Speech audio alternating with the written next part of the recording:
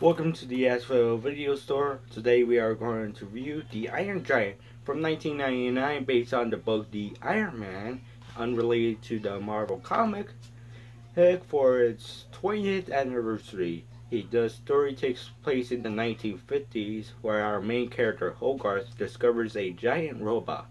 Later on in the film, Hogarth befriends the robot, but he has to hide it before a government agent finds it. This movie is great. It's great in animation, great in story, great in characters, basically nearly everything. Every person I had met told me that this is a good movie. Even random people in Walmart, when I got the DVD, told me it's good movie. Random people told me that it's a good movie. That's how big it is. But yeah. So I'll give it 5 out of 5 stars. Also, I forgot to mention that the animation is very well done.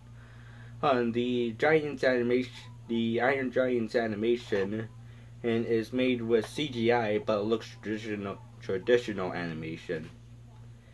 But it has the same art style feeling, which is very well done. I only own the movie on VHS. As you see there, it's Rewind Barley and DVD.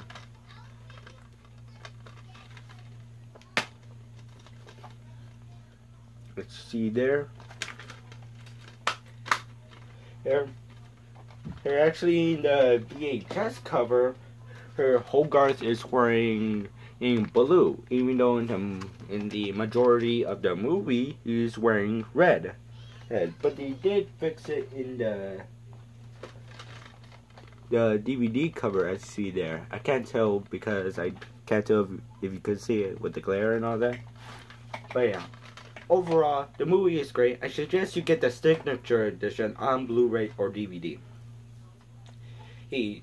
Now the signature edition has great bonus features, a great audio commentary.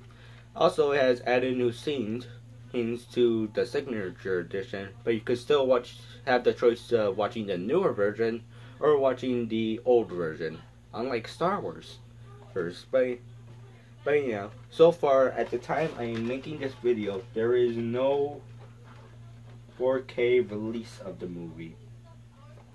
No 4K release, only on Blu-ray and Laserdisc.